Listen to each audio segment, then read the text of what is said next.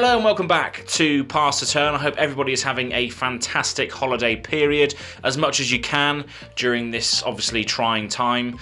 It's been a weird year for a lot of us, and I hope that next year, 2021, we can cast a shadow on this year and just hopefully continue with our lives, continue playing Magic, continue being geeks, and being able to have people in the same room as you.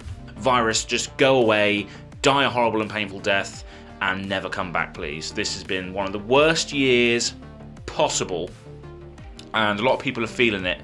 And I just thought I'd do this video today. It's more of a talking head video around getting back into Magic, because I've spoken to a particular family member this Christmas, Mark Eatson.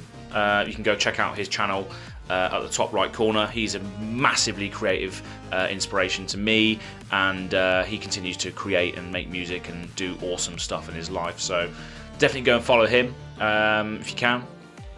But Mark was the person who got me into Magic 15-20 years ago. He was playing with a red and green mana intensive deck that ran cards such as Findhorn Elders, Nantuko Elders, Llanowar Elves, just mana dorks that created mana so he could eventually blaze you away with Blaze, do X damage to target creature or player, or things like Crimson Hellkite, which was an absolute staple back in the day, or just pump up a Shivan Dragon with all the excess mana that you could generate in his deck. And it was red and green, otherwise now known as Gruul, and it was the epiphany of just big mana damage back in those days, 15-20 years ago. And that's what got me into the game. He was casting some big dragons, some elves, creating loads of mana, playing some big flashy burn spells, and I was hooked 15-20 years ago. And since then, built up a collection, sold a collection, built up a collection again, and now exclusively play the multiplayer format known as Commander. So it's been a weird journey for Magic the Gathering players, and I think that now is the time. If you've ever played Magic in the past, fell out of love with it for whatever reason, life got in the way, and now you have some spare time, some spare cash, throw it at this game, because it is probably the best social game that you can play. And the formats that we have access to now, the game styles that we have access to, will allow you just to connect to your cards and your deck on a completely and utterly different level. So that game is known as Commander. So it's still Magic the Gathering, but Magic the Gathering is the game, Commander is the gameplay style or the format. Now Commander, I have 7 decks at the moment. So these are my decks currently. Obviously got 2 in progress here, but this is the scale of the addiction when it takes hold of you as a Commander player or as an old school Magic player.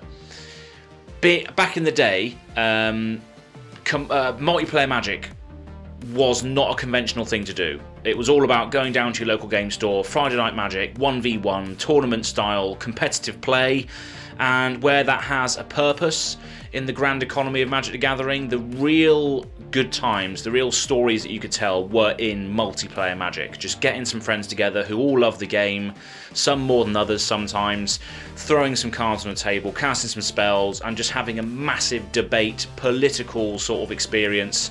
And that was what Magic was all about back then. And it's come full circle, because now the most popular game style or format in Magic is this multiplayer Commander format, and these are Commander decks here. Now this is hurting my arms, this is very heavy, so I'm gonna put this down. But yeah, Commander is, I don't want to say the lifeblood of Magic, but it's definitely the soul of what Magic encapsulated back in the day when we used to play it when we were younger. And I think it's just one of the best games you could play. I've probably said that 3 or 4 times now. But the idea is, your Commander deck is led by a certain creature or a certain character of Magic the Gathering's history. So you go through your card collection, or you go on the internet and just find a legendary creature that you like the look of. For instance, this one, Ataka World Render. This is my Commander for my Dragon deck. And if you read the text there, it says whenever a dragon you control attacks, dragons. Well, no, it's not. No, I'm reading the wrong card. Whenever a dragon you control attacks, it gains double strike until end of turn. So this deck, what you want to build this deck on is written on the card here. You just want to have loads and loads of dragons attacking because they're going to get double strike until end of turn. Absolute madness. Fantastic deck. Absolutely love it. And it's just brilliant because Commander, you just basically create your own deck from the character that you wish to portray, and that is the connection factor to this whole format. Is you select a character just like a fighting game, and then you have that character lead your entire deck, and you build your deck around that character. So most of the time when you sit down to play with your friends or with another play group, maybe in a local game store when COVID is over, hopefully we'll be able to get back to that eventually, but when you turn up to a table, you've got a few decks to play that are going to be different to everybody else's deck, because everyone else is going to be running a different kind of character, different kind of commander, and that just makes for massively awesome experiences because nobody is going to be running the same deck. You will get people that are just running the most powerful commanders out there just for the crack, and you will get CEDH players, which are competitive Elder Dragon Highlander players. EDH means Elder Dragon Highlander. That's one of the old titles of the game back when it was first released. Well, not released, but first inceptioned. Rubbish words going on here. Trying to pluck out good words from the air and it's just failing miserably.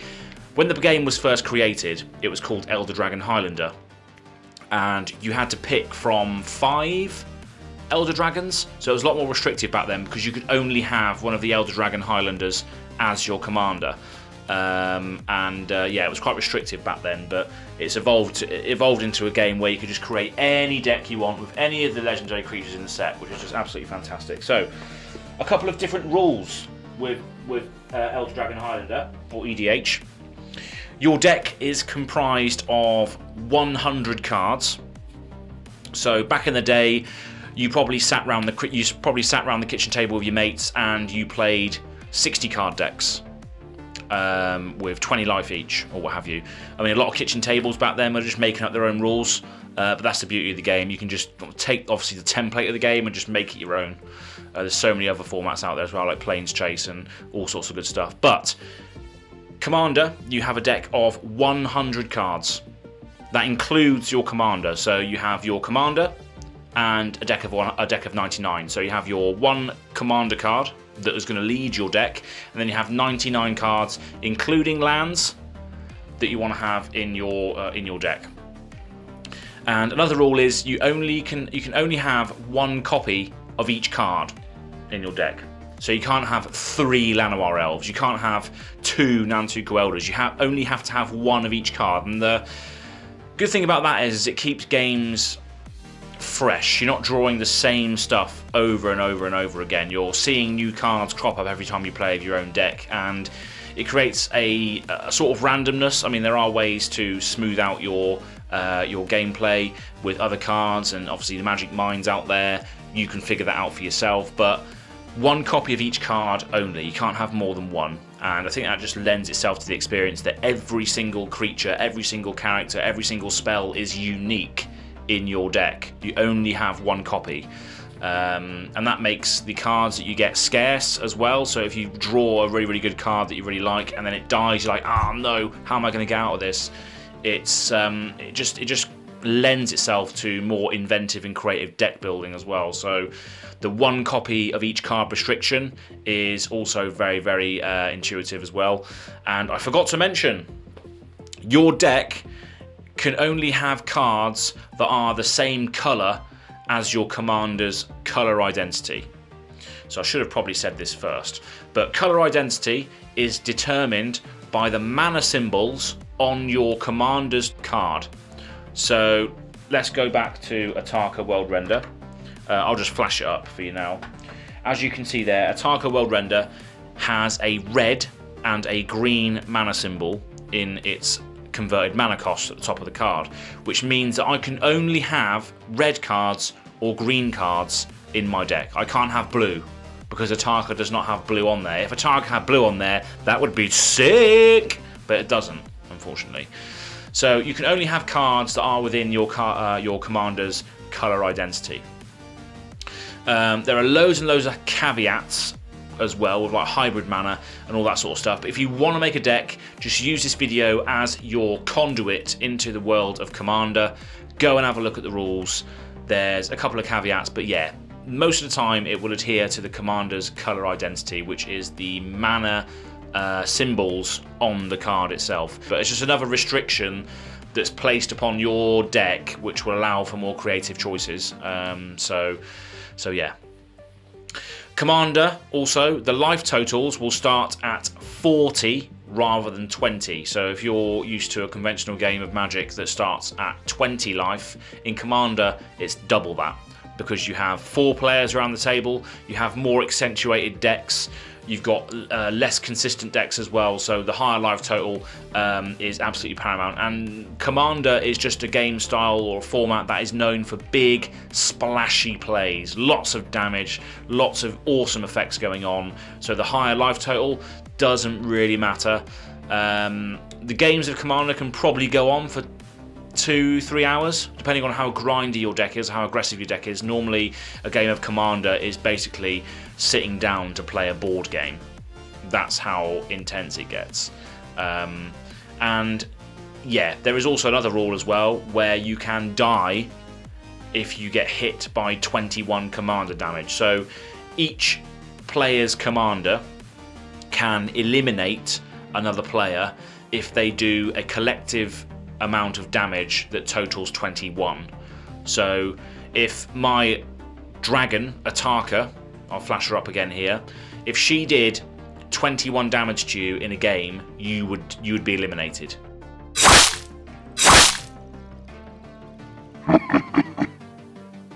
So Commander damage is also quite a relevant thing. You can have entire decks built around trying to eliminate people with Commander damage, because ultimately if you're suiting up your Commander and making your Commander do all the damage, you only have to do 21 damage to somebody, because you're hitting with your Commander.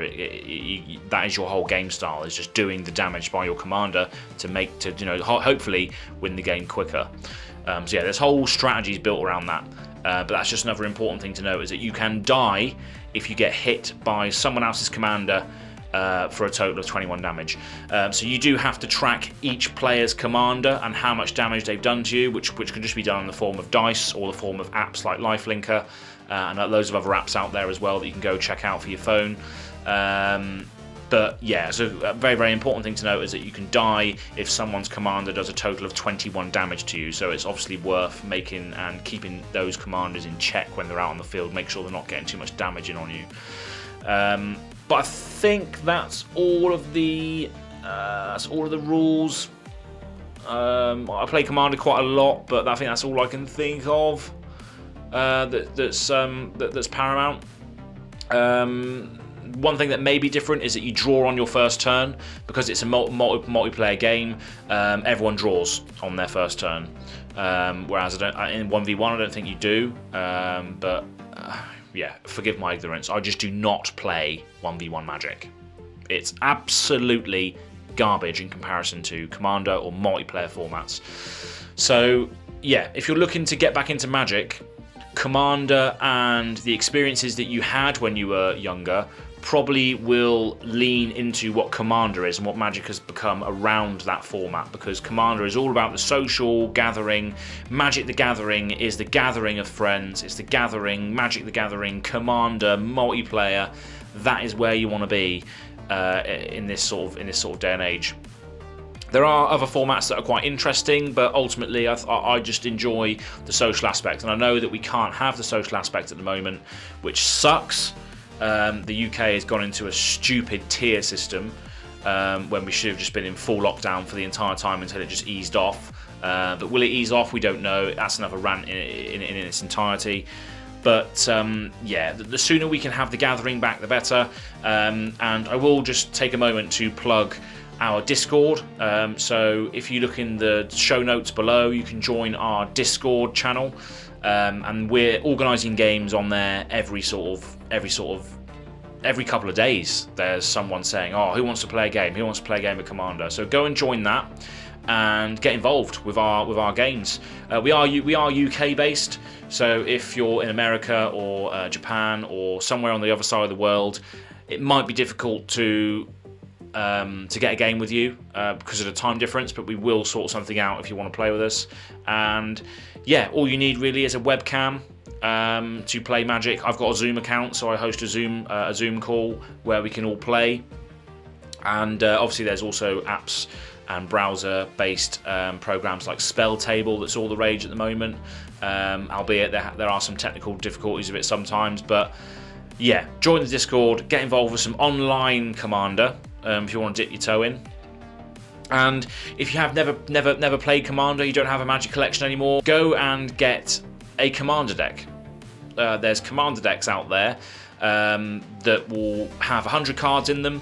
They've got a couple of Commander choices in there as well, so you can switch them out and get a feel as to what Commander's all about. And the pre-cons, it's worth picking one of those up because they can normally hang with other people's decks on a casual level. So go and check those out if you want to get into the game, get into Commander.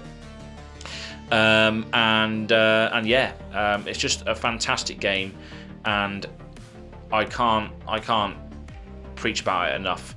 But this video really is for people that have maybe played the game in the past and then have obviously dropped off at some point in their lives because obviously their life has become busy, and now it's sort of, you found your path in life, you've got a bit of money, to spend, you've got a bit of extra time to invest in a hobby, and now you want to revisit that magical experience that you had when you were younger, playing on the pavement, playing on the kitchen table against all your friends. That is Commander. That is Magic the Gathering format Commander.